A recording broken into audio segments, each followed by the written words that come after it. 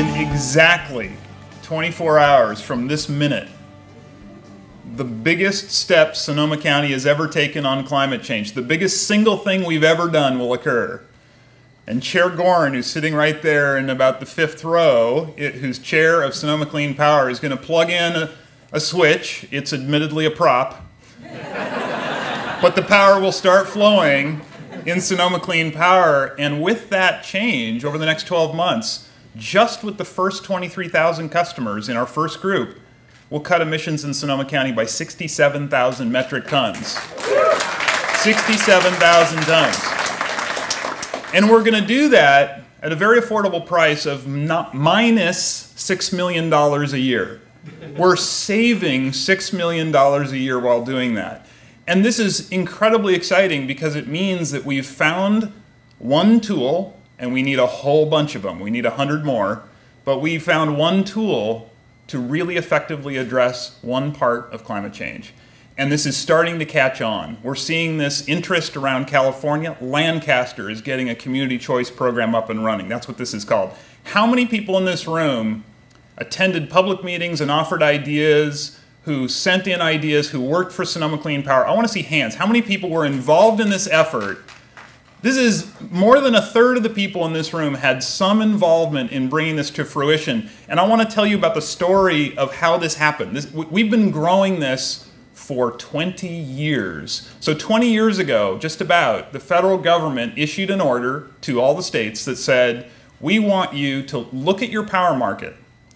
Half of that power market makes sense as a monopoly. You don't want 2 meters on your house. You don't want 2 sets of wires flowing through your neighborhood. You only need one. That's a natural monopoly. That makes sense.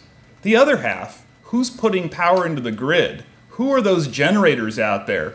Are we making that a competitive part of the market? Are we bringing the best that we can bring to that part of the market? And the federal government said, listen, to promote better competition, both for economic reasons and especially for environmental reasons, we want each of the states to take a hard look at this and think about making the generation side of power competitive. And so it takes a while, right? So in 2002, California passed a law that allowed community choice programs to occur. And what that meant was, for the first time, we had the right to form a locally run organization to contract for cleaner sources of power and to build cleaner sources of power. And so Marin jumped on board, and back in 2010, they actually got Marin Clean Energy up and running. And so MCE Clean Energy, is there anyone here from MCE today? Yes, awesome. And they were the pioneers. They really took all the slings and arrows, and believe me, there were a lot.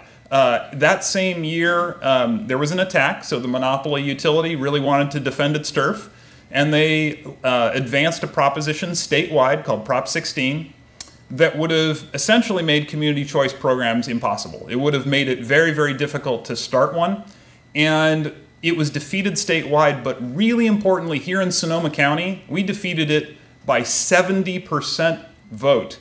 And so And ironically, the proposition, had it passed, would have required a 2/3 vote to form a community power system. So we just voted. And here in Sonoma County, we listened. And what was fabulous about this county is the county itself, the water agency, the climate protection campaign, the Santa Rosa Chamber of Commerce, the business community, the conservative community, the liberal community got together. This is a very rare occasion, and it is awesome. So let's celebrate this. And we did something, and we started researching this. We started doing a feasibility study. We had 2.5 years of working group meetings where a group of members of the cities and the electrical unions and the Sierra Club and others got together in a room to hammer out what would this look like, how would it be formed, how fast could we build new sources, how fast could we buy new sources, how fast could we make the shift. Could we make any new jobs? Could we do this affordably? All that transpired. And during that time, we ended up forming something. It was just the seed. We're talking about growing new opportunities. And that seed was this idea that we could take the program that Marin had started and make that incremental improvement that would turn it one step better that then Marin would then leapfrog us, and then we would leapfrog them. And then that would inspire Lancaster, and that would inspire Davis, and that would inspire Santa Cruz and the Central Coast, and that would inspire the North Coast, who's been calling saying they want to join our program.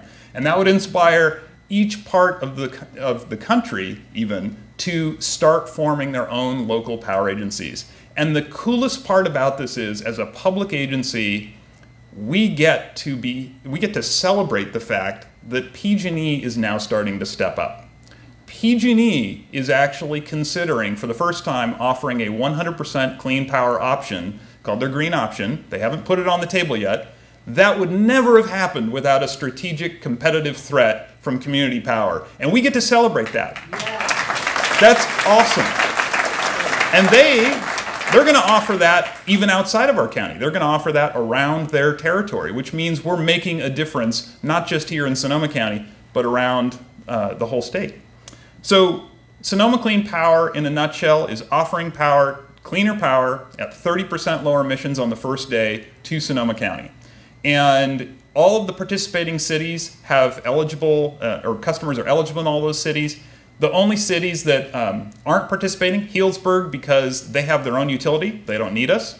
And then 3 cities are still waiting to think about this because they wanted to see the rates and they wanted to make sure this was going to be well run. So we're in one of them. We need Rohnert Park to come along and make that decision. And what it means is if Rohnert Park City Council doesn't vote, then nobody in Rohnert Park can participate. The City Council actually controls whether or not you have the choice to buy cleaner power. That's also true of Petaluma and Cloverdale. So those 3 cities will be taking up this matter over the next 7 months. And if you have any interest in living in one of those cities or work in one of those cities, consider this your call to action. So Clean Start, our basic product at 30% lower emissions, is that product that's going to save Sonoma County $6 million and 67,000 tons of emissions in that first year, just with the first set of commercial customers. Residential customers start coming on board at the beginning of next year. We send out notices. This is actually so positive that the state, and in fact all the other states that are doing this, Ohio and Illinois, most of Illinois is on this kind of program, Massachusetts, Connecticut, New Hampshire, Rhode Island, a lot of states are doing this kind of thing. It's all shifting. So instead of the default power coming from the for-profit organization, in our case PG&E, the default service will come from the local community-run program. What that means is if you move into this area, your default power will be Sonoma Clean Power. If you choose to make no choice, if you choose to just sit back when those 4 notices come to your mailbox, then Sonoma Clean Power would be your provider. They call that an opt-out system. You can choose to opt out of Sonoma Clean Power and go back to PG&E. So it is up to you, but the value of this, the economic value and particularly the environmental value, is so high that the government basically made this the default provider. So I want to talk a little bit about what's happening with this program, because what we're doing with this isn't just clean power. Sonoma Clean Power is a general purpose, locally run organization with a public board. We have public committees. Are there any other board or committee members here today? I think we've got Chair Gorman. Oh yes, in the back, John Perry. Thank you, on the Ratepayer Advisory Committee. So we have 2 committees, a business operations committee that helps work on strategic planning and the business aspects, and a ratepayer advisory committee. These are public committees. All the decisions about what we do are made here in Sonoma County. So when we set rates, when we decide what kind of sources we want to go after, when we decide what we want to build or how we want to spend our funding, when we decide what our budget is, all those decisions are made here in Sonoma County. So we've localized the system. And what I want to talk about is what do we do next? So we have made incremental improvements now to net energy metering. That's the kind of thing where if you've got solar on your roof, if you're making extra, your meter spins backward. If you're using more, your meter spins forward. At the end of the year, that balance is accounted, and we figure out how much you owe or how much credit you have. In the system today, under PG&E, you don't really get any value for extra credit. In the best case scenario, you get paid wholesale, which might be 4 or 5 cents a kilowatt hour. What we did is we made an improvement to that so that you get paid retail. And the difference for that, for any excess, is important for this reason. We have always sized solar to offset most, but certainly not all of your load. Why did we do that? Because we didn't want you to waste buying solar power to cover all of your load just in case you conserved and used a little bit less. That's idiotic. We should absolutely be encouraging people to size solar to offset all of their load, and if you accidentally conserve, or maybe on purpose, you should be compensated for the excess that you produce. So that's one minor thing that we fixed. So now we get to size solar in the right way. We're looking for other opportunities like that. So with feed-in tariff solar, this is for a wholesale provider. If somebody's got like a big warehouse and they don't have a lot of load, they can put solar on that roof and sell it into our system. We'll be the buyer. We'll sell it to you as a customer. And we get to help facilitate that transaction because now there's a market for your solar power. We're doing that as well, and that'll be up and running likely by July, August, probably at the latest, as a system for being able to participate in the market in a way that you haven't been previously. I also want to tell you about something that is even more exciting. So we have Clean Start, that 30% lower emissions, but that's a competitively priced product. It was designed to get the maximum participation. There's something else that we get to do though. When we were forming this, people said, well, we want something better.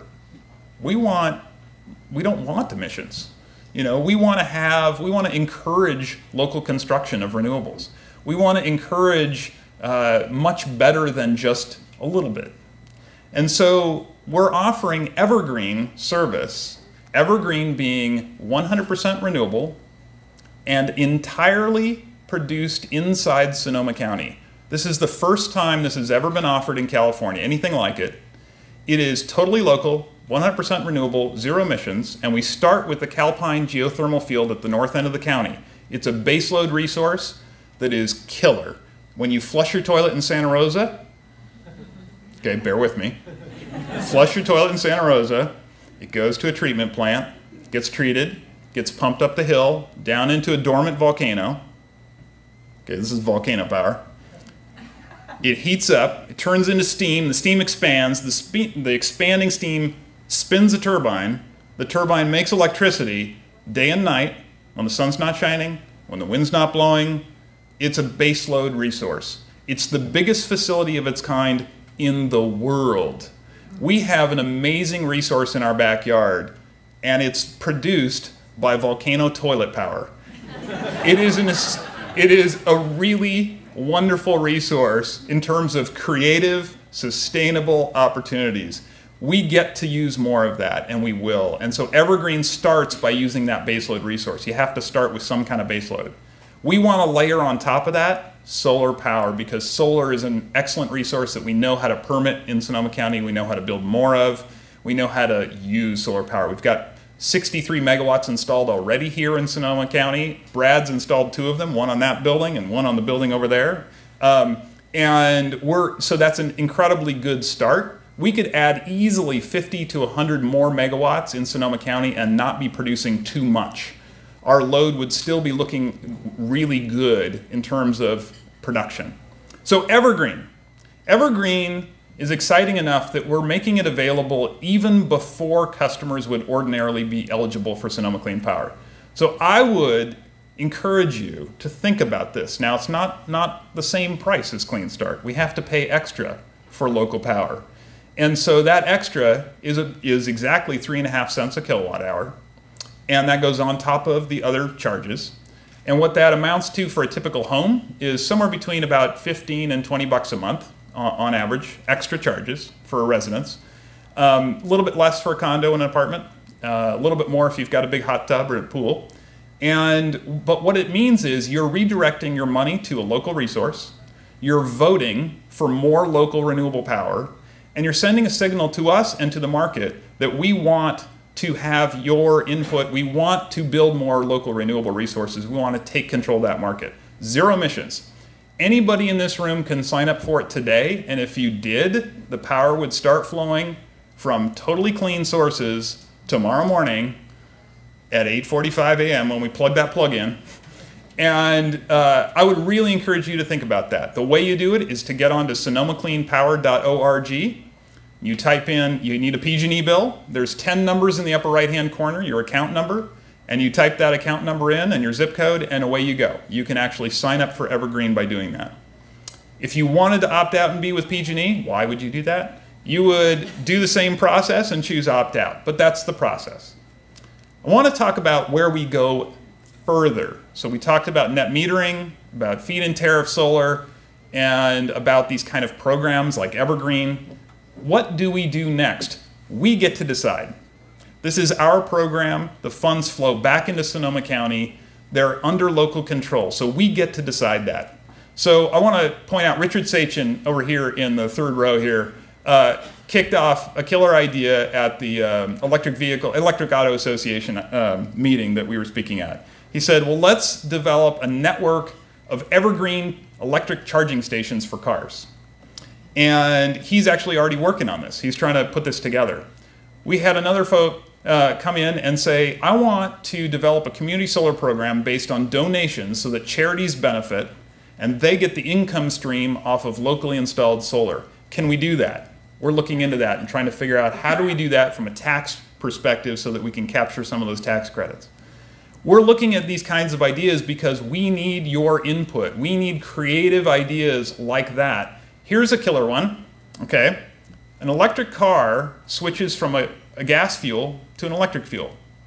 It increases our load, so it increases our revenues, but it decreases emissions. So that increase in revenues gives us more money that we can fund back into programs. So shifting to electric cars is kind of a win-win. What if you could finance the purchase of an electric car for somebody who didn't have great credit, and you could guarantee that at their apartment complex, you could install a charging station? One of the biggest problems with electric cars is no infrastructure at your home environment in multifamily.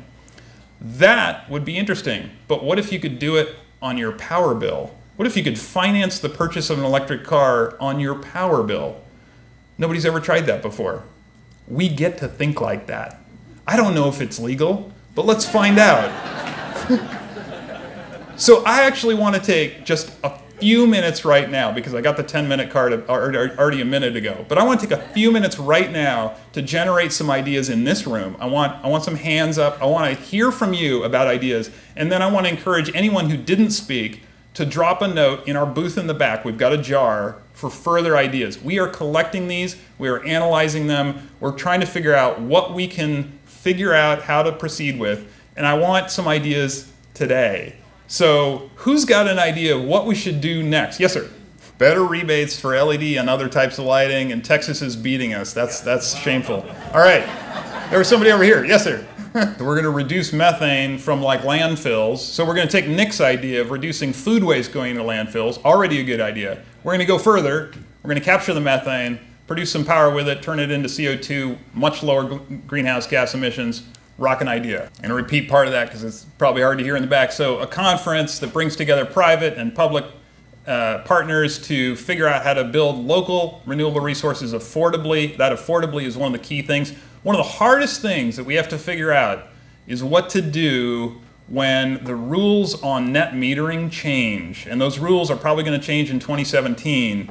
And when that happens, if the only option we have is selling from our rooftops at wholesale prices, it's going to put a real crimp in the renewable market. And so we need to figure out how to get together as a community, how to figure out how to solve that problem so we don't hurt our solar industry, so we don't slow down in addressing climate change. And this kind of conference idea, I think, is a terrific one. A couple more. In the back. Yes.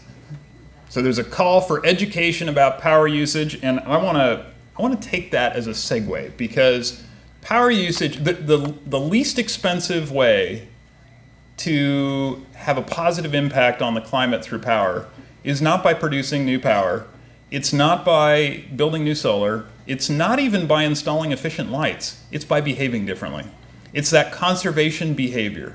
It doesn't require any technology. It doesn't require any investment. It requires a behavior shift. And that's also one of the hardest things for governments and big companies to figure out how to address. This is where you come in. This is where our network of people come in. This is where Nick's idea of crowdsourcing comes in. It's where educating school kids to educate their parents about recycling that happened in the 70s actually worked. It did take 20 years, but we got there. And I think conservation has to be one of these aspects that we do focus and don't shy away from. So I think that educational aspect is one of the things that we want to focus on. And just to leave you with an idea, in the UK, I was working on a project that put the power meters for the apartment building next to the mailboxes with the unit numbers on it. That's an interesting, provocative idea. Kind of un-American. But information is useful. So, thank you. Sign up for Evergreen if you want to vote for Sonoma Clean Power, and vote for local resources, and vote for zero carbon. Thank you so much.